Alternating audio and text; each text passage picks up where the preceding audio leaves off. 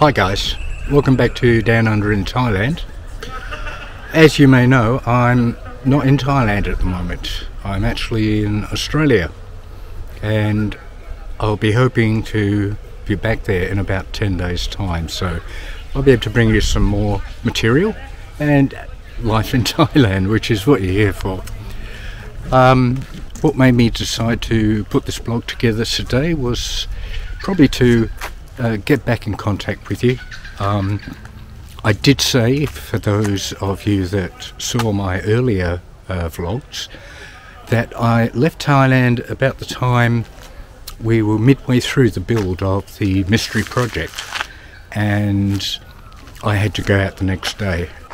But I had promised that I would be able to continue to blog while I was away in Australia with some material that I'd shot before that you hadn't seen yet. So we've kind of run dry in that respect, and I thought I'd give you a heads up. Back soon, and we'll be back into the Thailand vlogging. But today I decided to do a blog, to get back in contact with you and to try and maintain the presence on the YouTube channel that you're used to. What prompted me to do that? Well, it was actually that I saw a vlog from a friend of ours, Ricky in Isan, who also vlogs Thailand, who currently has come back to Australia. He's in Melbourne for a few days, or I'm not sure how long, and I decided that, you know, I'd do pretty much along the same lines as him. You can see something a bit different from what you do normally on the channel. I'm back in what was my home country, and that is Perth, Western Australia, for those that don't actually know. Today I'm currently at a place called Mundaring. It's a town which is about 40 odd kilometres east of Perth, going inland, in the foothills of Perth. Famous for what?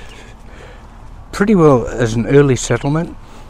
It was famous for the Mundaring Weir.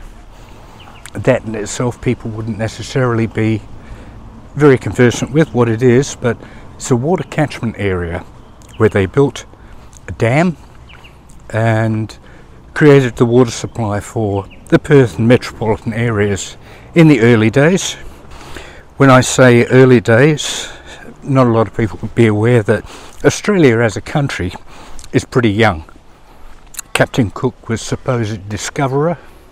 There were a few before him, but he's renowned for actually instigating the first sort of movement of people and cataloguing, I guess you call it, on his travels the Australian continent, and that was in 1770. So we're talking really about a short history of about 250 years, over which period there's a lot of migration of predominantly European people come to this country.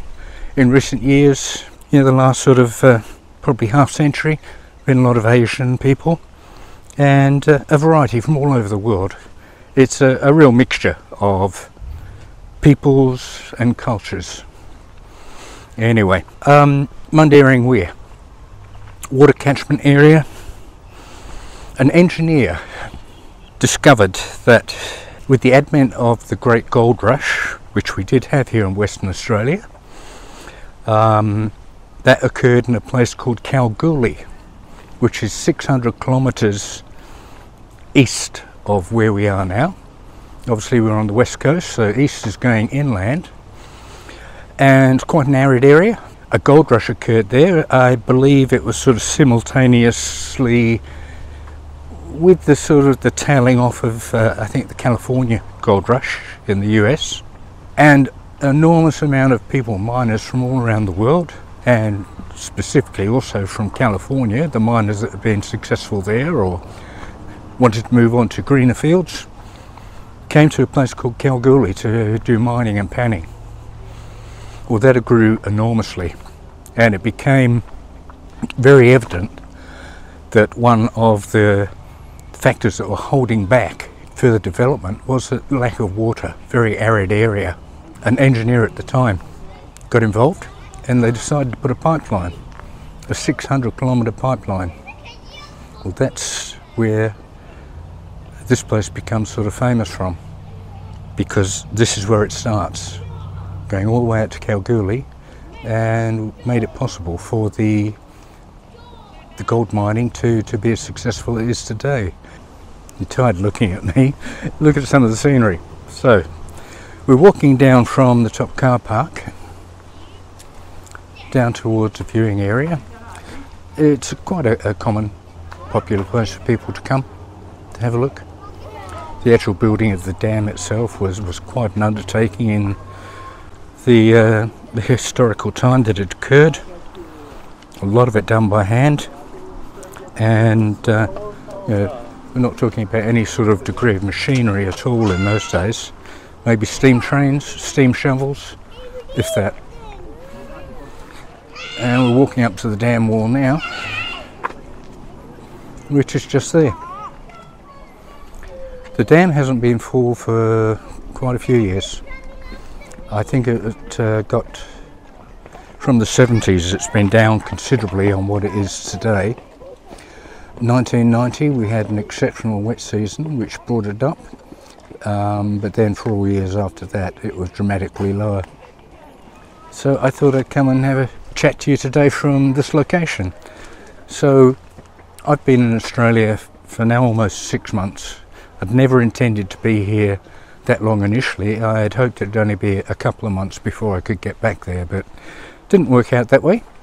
And yeah, I'm pining to get back, and in 10 days time I'll be there, so that's all good. Talani's been sort of doing it tough on her own. Amazingly strong woman. She's been doing her flower business, taking care of the farm the best she can. You've seen all the chores that we have to do on the farm. She's been doing all that, selling flowers in the market from 1 AM till 8 PM on 3 or 4 days a week, and that's quite a task. I've got 2 stepsons, Talani's sons. One is Fook. He works full-time in Bangkok in media, telecasts, broadcasts, video production, big events, etc. And the second son, the youngest son, Ern, he is going through university in Khon Kaen, so he's living away at the moment, so he's not capable of being there to help Talani with the tasks, so she's doing it on her own. Amazingly strong woman, believe me.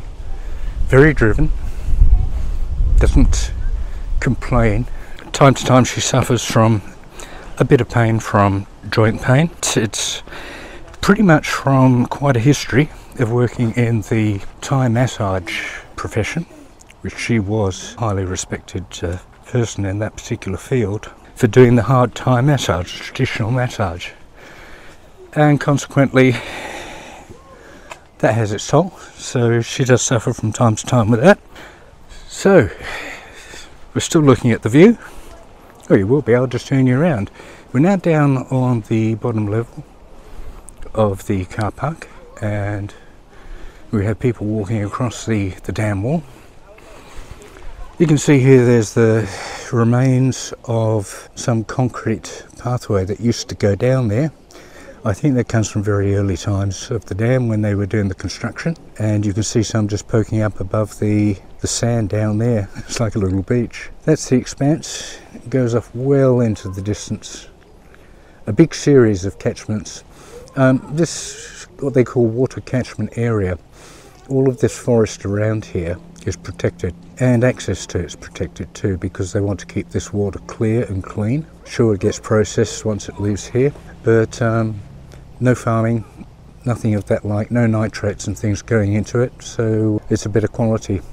Consequently, a lot of the roads which surround the water catchment itself have been closed off many years ago, and there's limited access right to the waterline. There are other roads which are going to places out in the distance.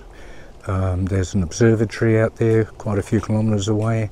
Barton's Mill, which is an old, what do you call it, logging camp. There was a lot of logging camps out in the catchment vicinity, I'd say, and on the Darling Scarp, which is the small hill range or mountain range outside of Perth.